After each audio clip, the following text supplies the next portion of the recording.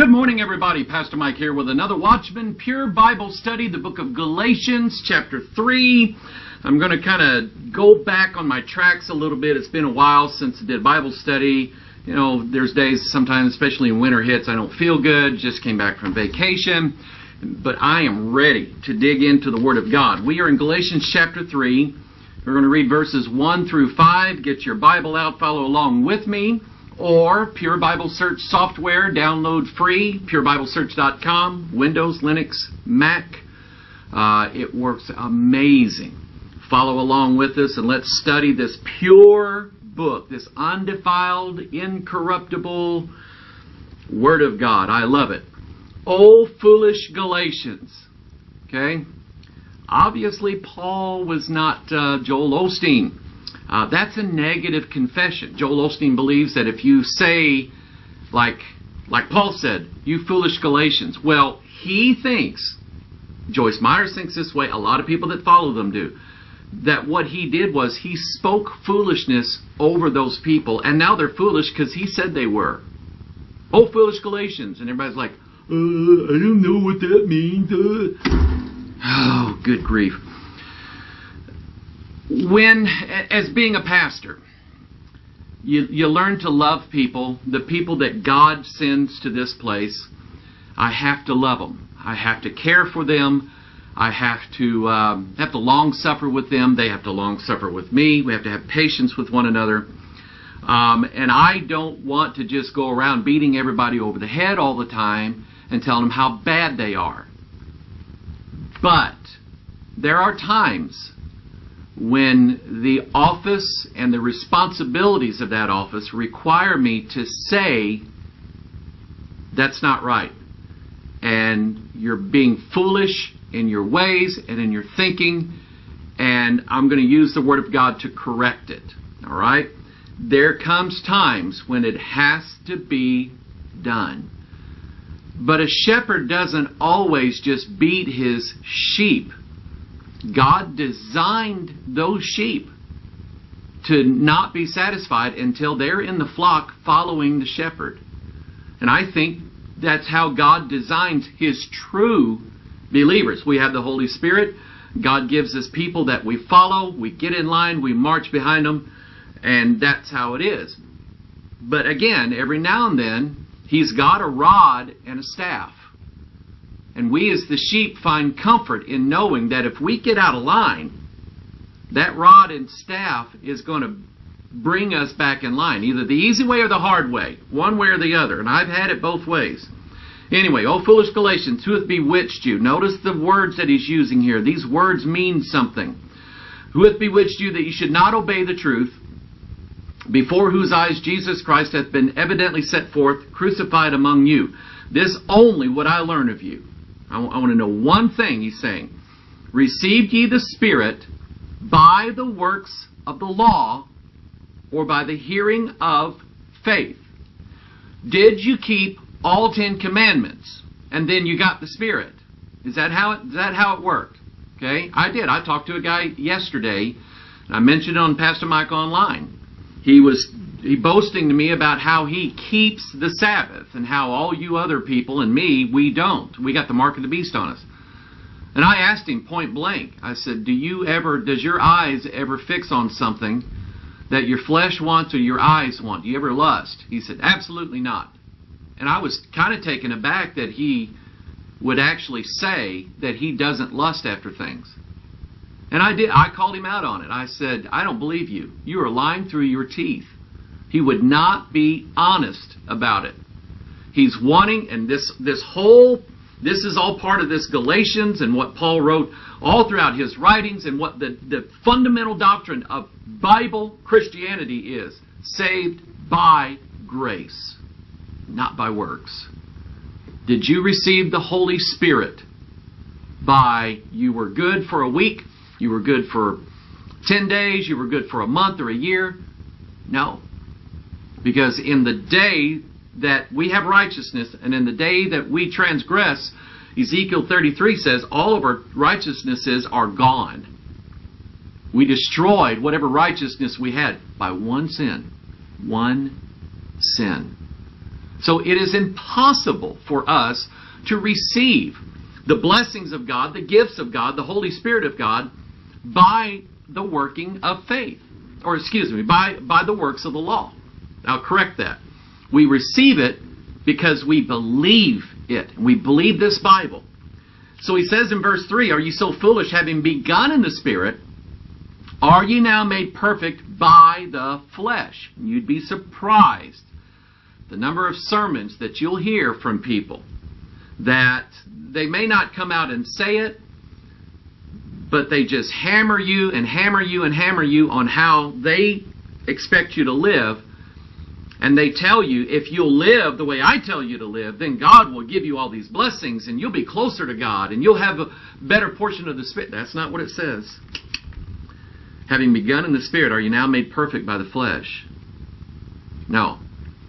Because the real honest Christians, having begun in the Spirit, recognize and realize that our flesh is getting less capable of serving God every day that we live. The older I get, I'm not getting better in my flesh. I'm getting weaker in my flesh. Now, that weakness takes the form of illnesses, strength. There are things that I can't do. There's a reason why there are no 50-year-old professional football players in America. Okay? They just can't do it, can't keep up with it. So my flesh is waxing older, and decaying more and more. But my faith is what's growing. The more I read this Bible, and the more I see how God works in my life and other people's lives, that just increases my faith. And I just, I believe the Bible. But it's hard to describe. I believe the Bible. But when I read that, I really believe the Bible. Okay, you understand what I'm saying? Have ye suffered so many things in vain, if it be yet in vain? He therefore that ministereth to you the Spirit, and worketh miracles among you, doeth he it by the works of the law, or by the hearing of faith. And so, the last time we were together, we were working on looking at the purpose of this particular study, and what provoked me to get into the book of Galatians, because if you remember, way back, we were doing Revelation, and I just kind of felt like maybe God would take it in a different direction. And I've been answering a lot of questions with people concerning the Hebrew Roots movement, Torah keepers, Sabbath keepers, sacred name people, Roman Catholicism, Mormonism, Jehovah's Witnesses, all the isms that are out there. They always add a performance of a ritual, a performance of a work, the payment of money, whatever. They always add these rituals and these rules and regulations and guidelines as a way to get God to bless you or to receive you, or you're closer to God because you call Him by His real Hebrew name. And all these pagan Sunday church goers, they call Him Hey Zeus, naming Him after a Greek god, Zeus. That's the kind of stuff they say. And the reason why I wanted to get into Galatians was all of these false movements and these false teachings, every one of them on their website has a study of the book of Galatians. And the reason why they do that is Galatians, the way it's written in the King James, destroys the entire foundation of their doctrine. And the first, second, third, and fifth floors of it, all right, and the fourth floor. But anyway, it destroys their doctrine. So what they have to do is they have to lead you and guide you through this maze of unbiblical ideas and concepts to make you think that even though Paul said, you receive the Spirit by the hearing of faith, he doesn't really mean that. What he really means is hearing the faith and doing the law. See, that's the kind of stuff they'll spin it that way. And so what I wanted to do was just go line upon line, precept upon precept. Here is what the Bible says. Not this commentary, not this guy's observations, not this. If the New Testament was still written in its original Hebrew form, it would have said this. That's some of the stuff they come up with. They twist the teachings of Paul in Galatians. They twist and wrest, the Bible says, W-R-E-S-T, which is like wrestling. Two guys are wrestling together. They wrest the Scriptures, twisting it around to make it say something that it's not saying. They believe that we can achieve, I read my notes here, we can achieve pleasing God with our righteousness, but the truth is we can't do it. We don't have any righteousness. There is none righteous, no, not one, the Bible says. So, we receive the Spirit, we preach, we teach, we witness, we testify, on occasion, God will use us to perform a miracle in somebody's life. I absolutely believe that. But it's done by grace through faith and not by works of righteousness. I can tell you without any hesitation whatsoever that some of the greatest things that God has ever given me, shown me in the Scripture, opened my eyes to certain concepts and certain things and given me an understanding of the Bible, was at times when I absolutely didn't deserve it. Not at all. If you look back on your life and all the great things that God has done to you, in you, through you, for you, around you, by you, you may not have been at your best when that happened. Consider Samson, when he took the iron gates, put them on his shoulders, and because Philistines were going to lock him in the city and they were going to kill him. And Samson arose from the bed that he was laying in, went out, and they shut the iron gates, and Samson said, "Puny gates." He just picked them up, put them on his shoulders, walked on top of a hill. I think it's a picture of Christ shouldering what binds us, to Golgotha. But it occurred to me one day, where was Samson when the Philistines surrounded the city? He was in bed all right with a harlot. You see, men could not bring Samson down. Women could. And she did. But the thing is, Samson's strength was not in his own personal ability. His strength was through the 7 spirits of God. That's what those 7 locks in his hair were. Those 7 locks were a foreshadowing of Christ in Revelation 5, who is the Lamb who had 7 horns on his head, which the Bible says are the 7 spirits of God. And I can just take you all through the Scripture and show you that the people that God used, the people that God blessed, that He worked through or worked for or did great things for them, gave them precious things. They didn't deserve it. Sarah, when the Lord and 2 angels came into Abraham's camp in Genesis 18, Sarah laughed, and then she lied about laughing to the Lord. And He told her, "I know you laughed. Okay? I know you did. And I'm telling you, by this time next year, you're going to be carrying your son." He didn't give it to her because she was good. He gave it to her because that was His promise. And He loved Sarah, He loved Abraham, and He loves us because out of that seed of Abraham came Jesus Christ. To who? Sinners, not good people. Okay? So here's what the New Testament says about our flesh and how rotten it really is. I'm getting weaker every day in my flesh. All right? But my faith is what's increasing. Okay? Now, I believe the Bible. I believe the whole Bible. And it's kind of hard to express this except for this way. I believe every word in the Bible. But then you read something and God gives you an understanding of it. And boy, you're just going, wow, I really believe it now. There's an emphasis there. And when I get these things from God, these precious gifts, of these wonderful things from this book, I don't go around bragging about it, gloating about it. I used to. Now sometimes it just makes me cry a little bit. Because I say, "God, why did you show me that? I didn't deserve that." God says, I know. That's the kind of God that He is. I love God, and I love this book. Let's see what the Bible says about our flesh and what its abilities are. Matthew 26:41. Here's Jesus talking, and he says, watch and pray, that ye enter not into temptation. The spirit indeed is willing,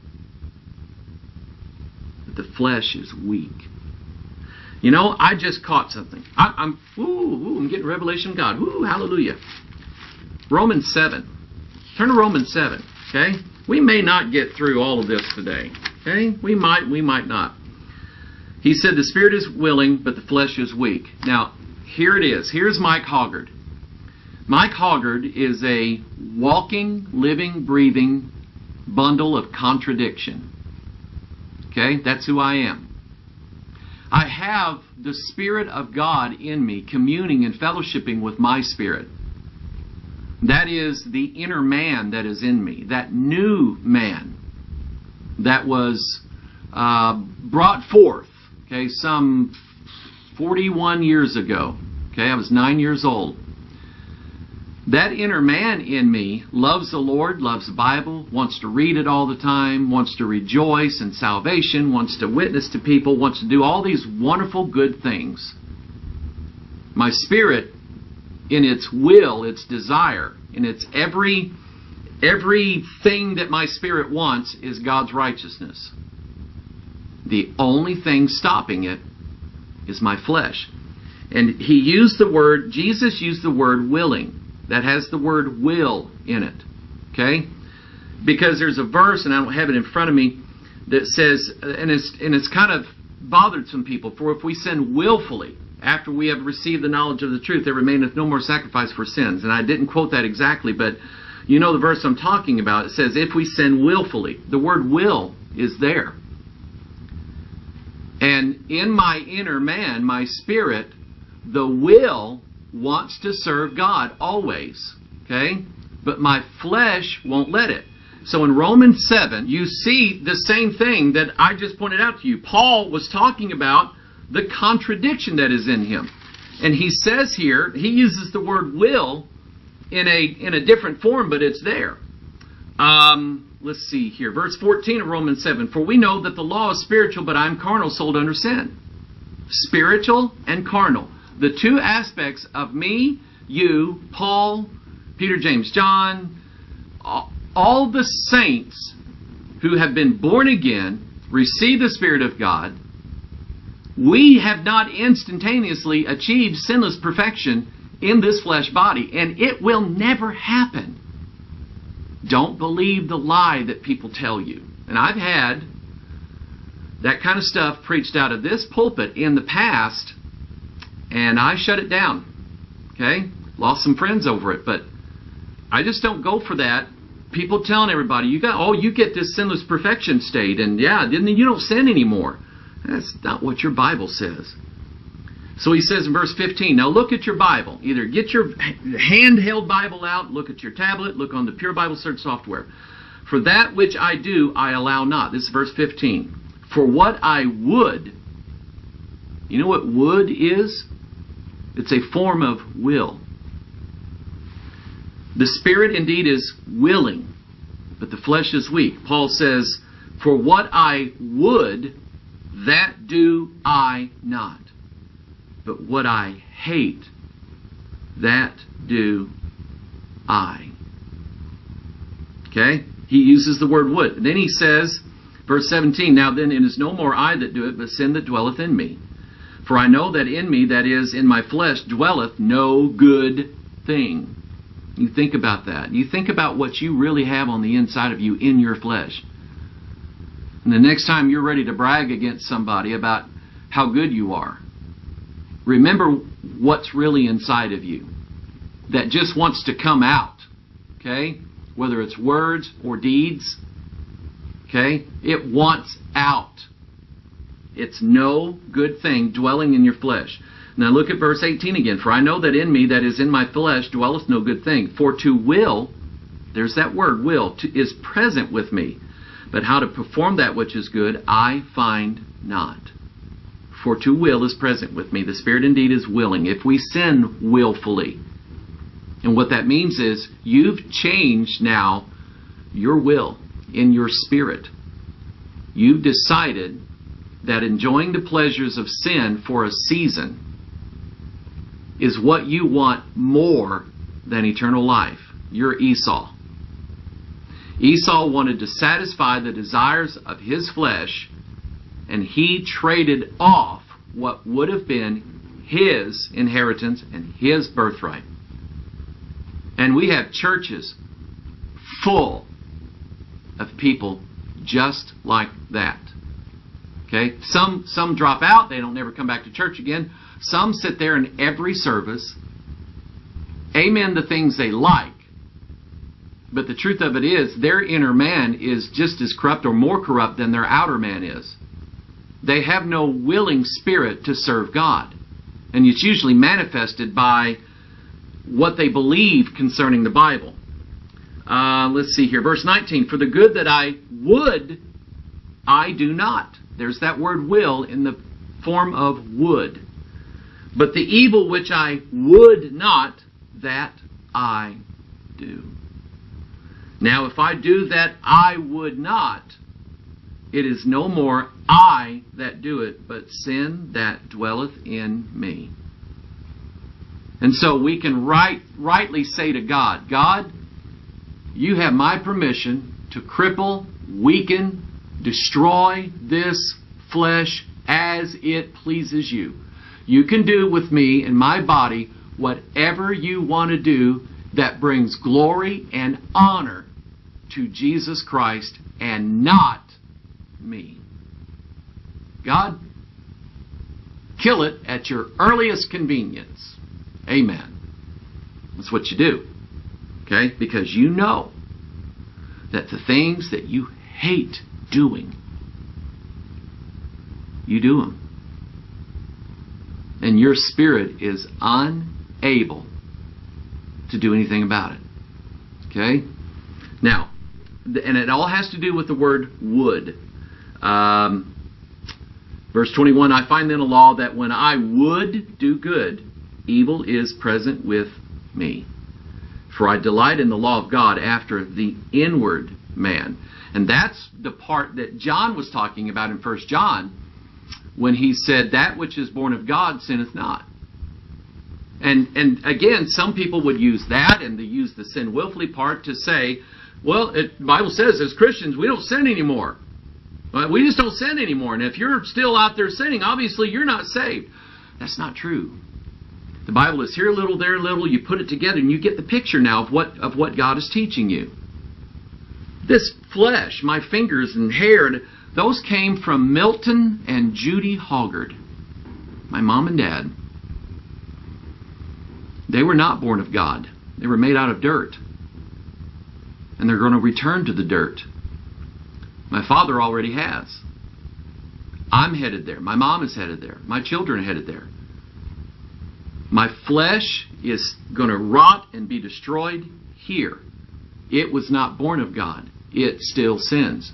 But the inner man that is in me, which is the renewed man, the inner man, the new man, the hidden man, the Bible uses all these terms about it. That doesn't sin. Never does. And never will. Okay? An illustration. Oh, God showed me this one day. It was so beautiful. An illustration of the old man and having inside the old man the new man. The child of promise. There's an illustration in your Bible. You know what it is? Sarah and Isaac. Sarah, 90 years old. She's the old, decaying. Her time of fertility has long since passed. Okay? She is unable to bring forth children in her natural body. But yet God works it in her. So now she is the old person that is passing away, that contains in her the new man, Isaac, the child of promise, that child of hope. That child by which God is going to fulfill all of His promises to us. That's the picture of it right there. So I delight in the law of God after the inward man. Verse 23, but I see another law in my members, warring against the law of my mind, bringing me into captivity to the law of sin which is in my members, my eyes, my ears, my nose, my mouth, my hands, my feet, running to mischief. All right? O wretched man that I am. Who shall deliver me from the body of this death? I thank God through Jesus Christ our Lord. So then with the mind I myself serve the law of God, but with the flesh the law of sin. You see how it works? This flesh, you are a walking, living, breathing contradiction like I am. My spirit so desires to serve and please God every single day. My spirit it's the part that's connected with God, that new man, that which is born of God. But my flesh is so weak. Okay? You take and study that word will, would, and so on, and you'll get an understanding of what John was talking about. I think it was John when he said, if we sin willfully. Okay? And what I take that to mean is you've just decided, or not, let's say not you, but somebody you know, they was in church for a while, boy, it looked good, and they're out. And at some point they just decided, I like sin too much. I'm going back. I'm going back out in sin. I'm not going to come back here. Okay? I want my sin. I want my alcohol. I want my women. I want my drugs. I'm stealing money. I want everything. Okay? That spirit sins willfully. They have changed their will. Let's move on. John chapter 1. I hope I didn't muddy the waters for you in giving you that sort of that understanding. This is how I see it. And study Romans 7, and then Romans 8. There is therefore now no condemnation to them which are in Christ Jesus, who walk not after the flesh, but after the Spirit. Now, obviously, he just said in Romans 7, he just established that the flesh is the wicked part of us, which always contradicts our spirit. So he cannot be, in chapter 8, verse 1, speaking of a life of sinless perfection, whereby we don't sin anymore, we don't lust anymore, we don't tell lies anymore, we don't do this, we don't do that. We have no sin after we get... He's obviously not talking about that. He's talking about the direction of your spirit, that inner man. It is walking after the Spirit of God. It is not clinging to the works of the flesh. It wants no part of it. And when God is ready, God is going to yank this new man out of me and leave the old man there to die in the dust. Okay? John chapter 1, verse 12. But as many as received him, to them gave he power to become the sons of God, even to them that believe on his name, which were born, not of blood, nor the will of the flesh. Here he is, that will again. Nor of the will of man, but of God. See that word will again. My flesh, its desires and its will, what it would do, contradicts what my spirit is willing and would do. Do you understand that? Okay? To me, it's just as plain. This body is going to go to the dust. God doesn't want it. He has no use for it. Okay? We cannot please God in the flesh. And that's what all the Hebrew roots, the sacred name, all of the works-based salvations or works-based gospels or works-based blessings.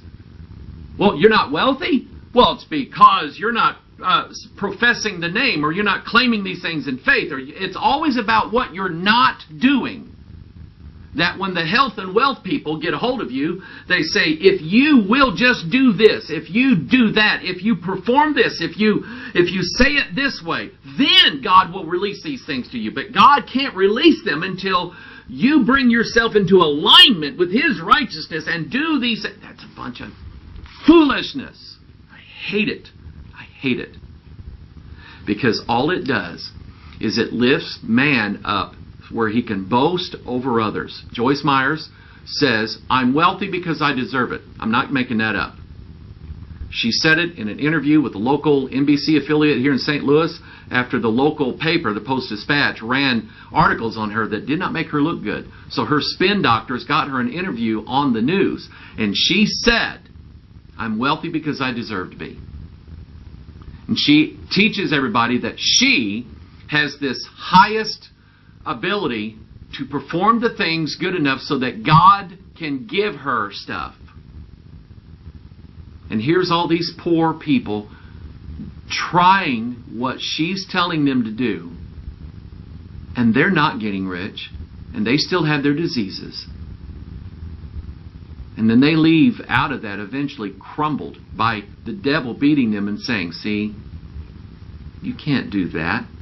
God would heal your cancer. God would pay your bills. But you just don't deserve it and you're not going to get it. And people leave that stuff because it doesn't work. And it leaves them so unhappy with any kind of preacher whatsoever that it's only by the grace of God that they're ever brought to the truth. I do. I hate it. I hate their teaching. I hate their doctrine. I hate all of it. We are born not of blood, nor of the will of the flesh, nor the will of man, but of God. The will of God. My spirit is always willing. John 3:6. That which is born of the flesh is flesh. And that which is born of the Spirit is spirit. So flesh and blood cannot inherit the kingdom of God. Can't do it. Only the Spirit can. Romans 4:11 or 4:1 through 11. Okay? That's a big chunk here. Let's try to get through some of this. What shall we say then that Abraham our father, as pertaining to the flesh, hath found? For if Abraham were justified by works, he hath whereof to glory, but not before God. For what saith the Scripture? Abraham believed God, and it was counted unto him for righteousness. Belief, you believe this, God clothes you with His righteousness, not our own. Now to him that worketh is the reward not reckoned of grace, but of debt. And I've even heard people say, well, with the Jews, God has a different gospel for them. It's the gospel of works plus grace. That's a lie. The Bible plainly says that if it's works, then it's given a reward out of a debt. God owes you something. Listen, God doesn't owe me anything. I've drug His name through the mud. I have embarrassed God and myself, done things that He said not to do, thought things. I'm not here because I deserve to be. I don't have anything because I deserve it. I have it because my Father loves me. But to him that worketh not, but believeth on Him that justifieth the ungodly, his faith is counted for righteousness.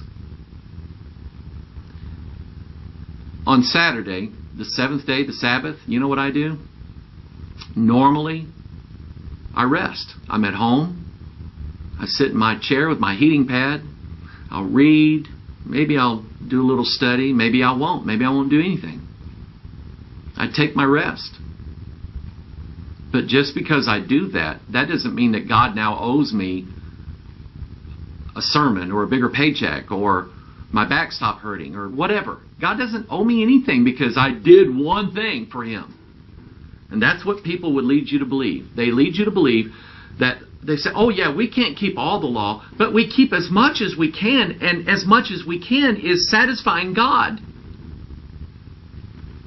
That's not what the Bible says. Read verse 5 again. But to him that worketh not, but believeth on Him that justifieth the ungodly, his faith is counted for righteousness. Do you get that? It's not to him that doeth, it's to him that did not. And this is what God is going to use to bring the Jews to jealousy. That God's going to glorify His Gentile people for doing nothing. While the Jews who have been, oh, we keep the law, liars. God's left them out in the wilderness all these years. Verse 6, even as David also describeth the blessedness of the man unto whom God imputeth righteousness without works, saying, blessed are they whose iniquities are forgiven, whose sins are covered. Blessed is the man to whom the Lord will not impute sin. Cometh this blessedness then upon the circumcision only, or upon the uncircumcision also? For we say that faith was reckoned to Abraham for righteousness. Verse 10. How was it then reckoned? When he was in circumcision or in uncircumcision? Not in circumcision, but in uncircumcision. You go back.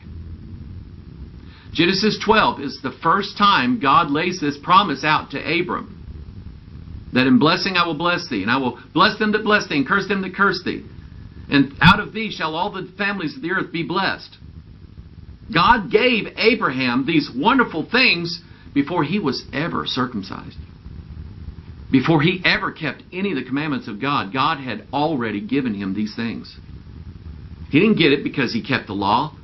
God made sure to give him those blessings before he was circumcised. Before he paid tithes to Melchizedek, God had already given him those promises. Verse 11. And he received the sign of circumcision, a seal of the righteousness of the faith which he had yet being uncircumcised, that he might be the father of all of them that believe, though they be not circumcised, that righteousness might be imputed unto them also. Be careful about this crowd too. And I started hearing this years ago, and I'm going, it doesn't sound right to me, but I can't quite put my finger on it. I started hearing preachers talking about worship. They were doing sermons on worship and how you must worship, and you must worship this way, and you must worship several times a day, and then they get down to it. And I finally caught on to it. What they were teaching is that if you want something from God, or you want to get closer to God, or you want to have God return favors to you, or give you money, or give you this, or give you that, if you want blessings from God, then you must worship God the right way in order to get it. And then it just clicked. They're teaching works-based or performance-based blessings. They're teaching a gospel that says, if you earn it, God will give it to you. Let me tell you something. When I worship God, I'm not worshiping Him because I think He's going to give me something. I worship Him because He's already given me everything. I counseled with a pastor and his wife, and I loved them dearly. Pastor's a good man. His wife, she had challenges in her life. She came from a broken home. Her mother was tied into Joyce Meyer's ministry. And one Sunday, she just practically took the whole church service over and was yelling and screaming at people in the church because, according to her, they weren't spiritual enough. And she was tired of not getting blessings. And she felt like that if we really worship God the right way, then God would send revival to that church. And her poor husband, he didn't know what to do. He didn't want to embarrass his wife, but he knew that what she was doing wasn't right. And God gave me a little bit of wisdom, and I said, let me tell you what I think is going on here. What I think is going on is that you want God to release to you an emotional experience that gives you bliss, that gives you a euphoria, that gives you this feeling of you're accepted and you're loved and God's holding you close. And you think that if you are worshiping God and doing all these, saying these things and closing your eyes and crying a lot and trying to dispel any doubt and any negativity, that if you do these things, then God must do it. But see, the thing is, God's not giving them to you the way you want it. And you think it's because your own personal failure is not satisfying God enough, and He won't release to you this little heroin rush that you get from an emotional experience. And I said, you're missing the point about Christianity altogether. It's not about what you do. It's about what Christ did, period. And God is ready to give you satisfactory blessings in your life. But I think He's withholding them from you because you're demanding that He gives them to you because you worshipped Him a certain way. And I think God wants to show you that He'll give them to you when you least deserve it. Okay? You ponder that. Romans 7:18. For I know that in me, that is in my flesh, dwelleth no good thing, for the will is present with me, but how to perform that which is good I find not. And so, we covered that, so I'm not going to cover it again. Let's go to Romans 8. Verse 1. There is therefore now no condemnation to them which are in Christ Jesus, who walk not after the flesh, but after the Spirit. For the law of the Spirit of life in Christ Jesus hath made me free from the law of sin and death.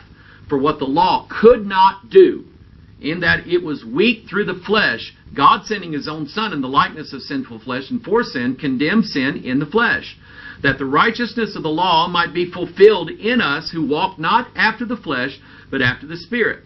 And by the way, you can do this, okay? And you know me, I don't add to or take away from the Word of God. But when I see things that equal one another, like this, the word Spirit. The Spirit and the Word of God are the same. Okay? The Spirit of God is His Word. Jesus said, the words that I speak unto you, they are Spirit and they are life. 2 Thessalonians 2, we know that the Antichrist is going to be destroyed. Let's see here.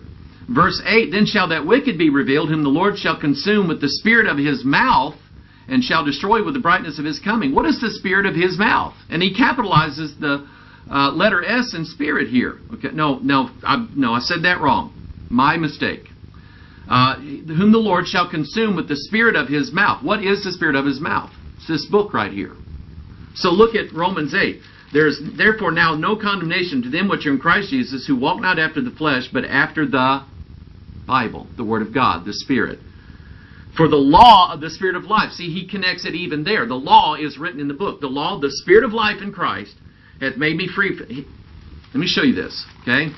Here is the beginning of the book of Matthew. Watch this. This is why your Bible has two parts. The law of, for the law of the Spirit of life in Christ Jesus is this right here, the New Testament. That's the law of the Spirit of life. This is the law of sin and death. Condemnation. This is eternal life. This is eternal damnation. And it all bears down to, and I know I'm kind of going long here, but it all comes down to, there are people and teachers and Latter-day Prophets and and YouTubers and bloggers who are constantly going to try to get you back under this covenant. Telling you, well, we do it, and God gives us great things. God blesses us. God blessed Jim Staley so much He put him in prison for 8 years. Because while Jim Staley was going around bragging about how he keeps the Passover and how he doesn't do the pagan things that you Christians do, he was stealing money from old men and old ladies. Go look it up. He's in prison right now. Okay? He was trying to get everybody back under the law. But he forgot, like, thou shalt not steal. He forgot that part. So you choose.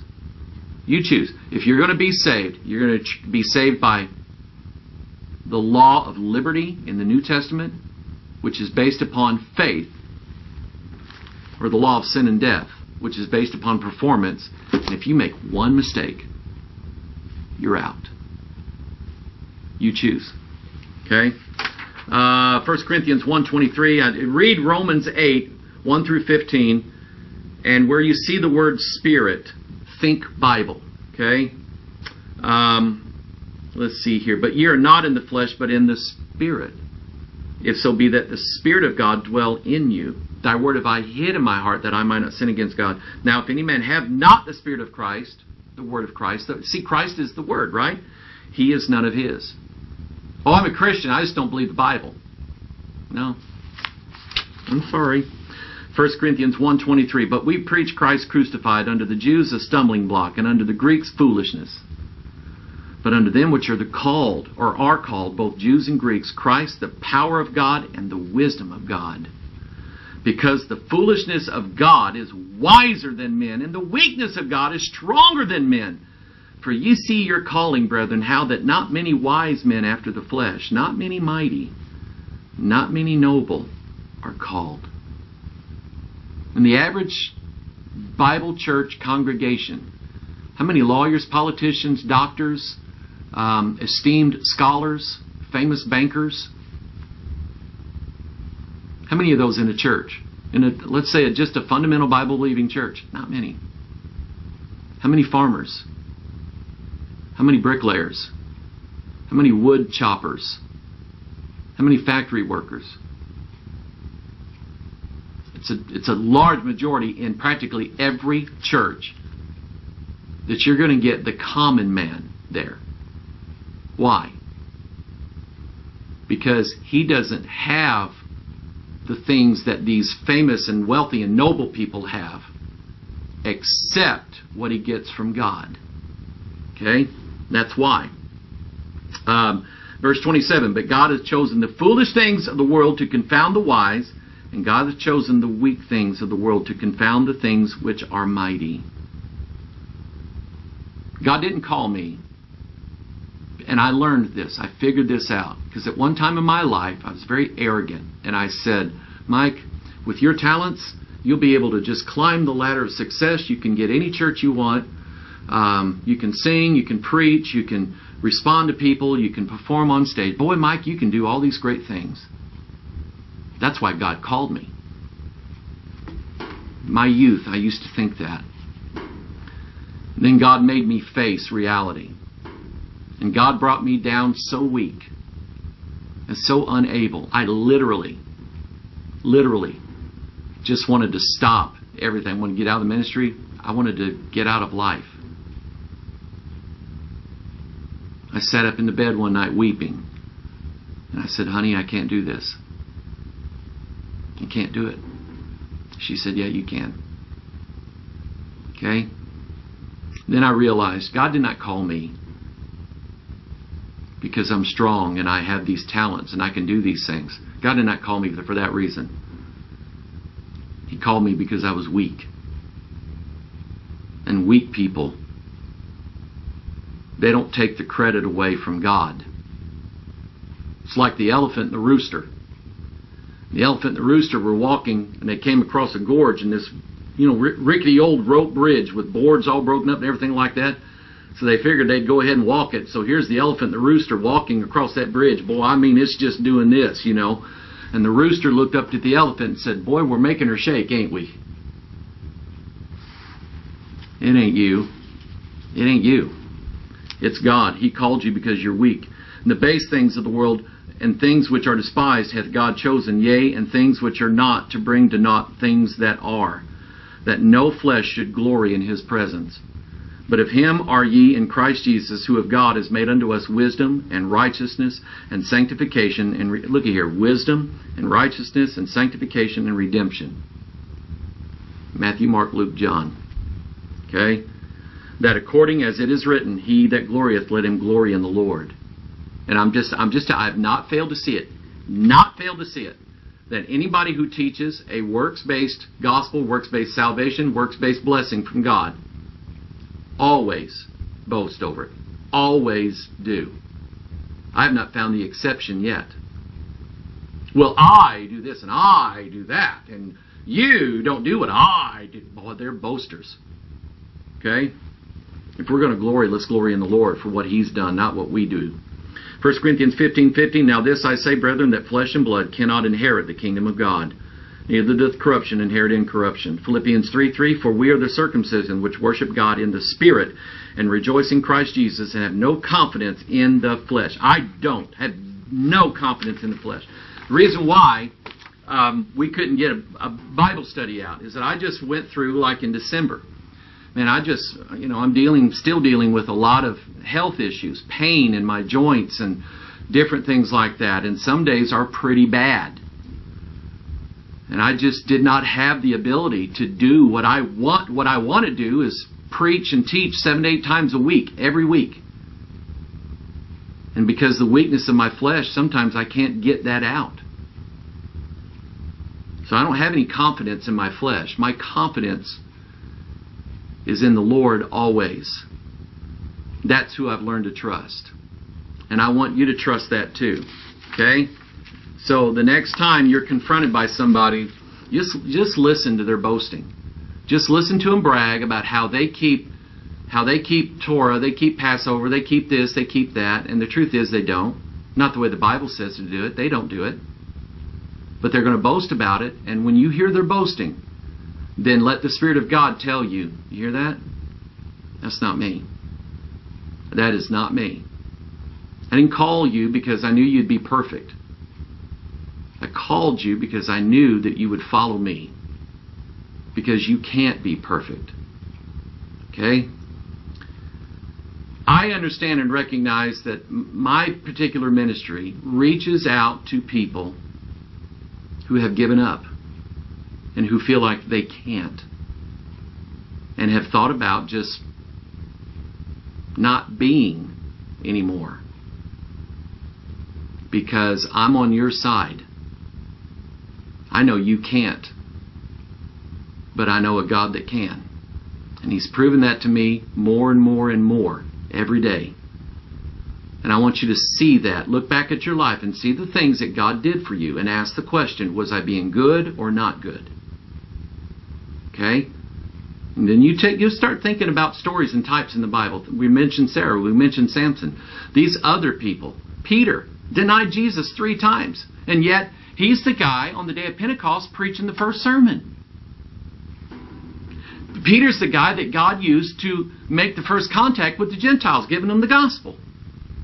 That's Acts chapter 10.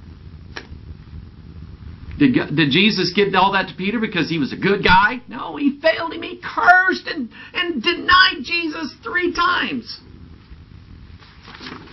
Yet He's in heaven. Okay?